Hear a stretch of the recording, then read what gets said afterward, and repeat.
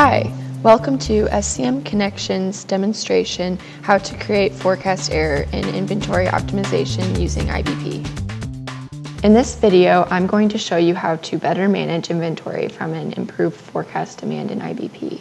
By the end, you will have a better understanding of how to create a planning view, change data, and run inventory forecast error in IBP. Before we get started, I would suggest understanding the basics of both SAP's IBP toolset and IBP inventory. You can check out any of our videos on YouTube, for instance, IBP inventory, the basics, and demonstration beforehand to get up to speed. Now let's get started. So make sure you are logged into the proper planning area once you get into Excel. After you've logged in, go to New View from Template.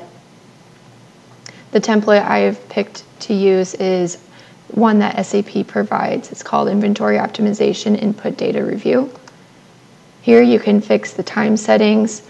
I'm just going to stick to weeks, and in bold they put the current week. What I like is that you can change the planning level, you can get rid of any attributes you don't want on this side, or select ones you do want here. The ones on the right are the ones that are currently picked.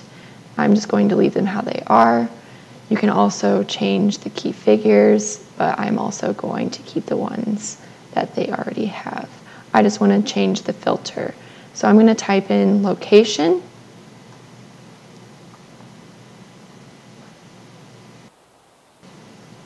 And I'm also going to add product ID. You can also use the drop-down arrow if you cannot remember what it's called, or if you find that easier. And in this scenario, we are inspecting 4 different products.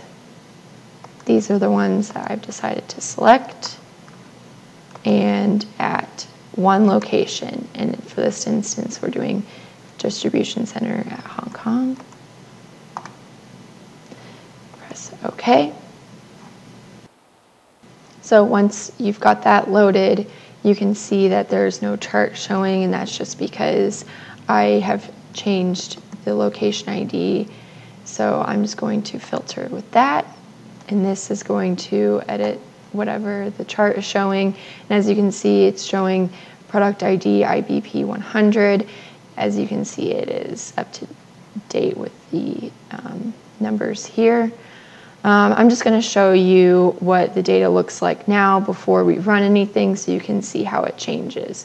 So at the end on the current week, it shows the current inventory optimization historical forecast error. So for this scenario, I'm going to change the demand forecast to be 186 for the first 4 weeks.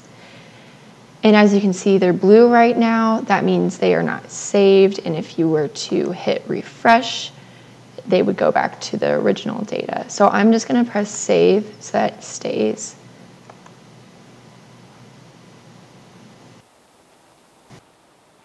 Once that's done loading, you can see that it is no longer blue. That means it is saved. And we can go ahead and run our forecast error.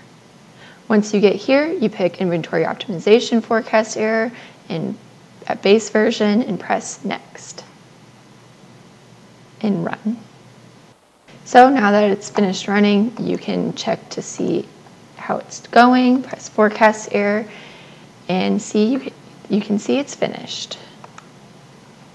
Now we're going to refresh the data, make sure everything is up to date.